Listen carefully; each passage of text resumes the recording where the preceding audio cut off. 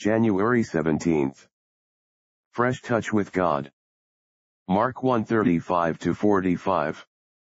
Jesus was never too busy to pray. That explains his close, helpful touch with men. That was a busy day in the Galilean fishing town. But he was up early the next morning for the fresh talk with the Father, that came first. Out of it grew the clear vision of the next towns with their needs, though it was easier to stay with the enthusiastic Capernaum crowds. Prayer clears the vision, warms the heart, and makes us practical.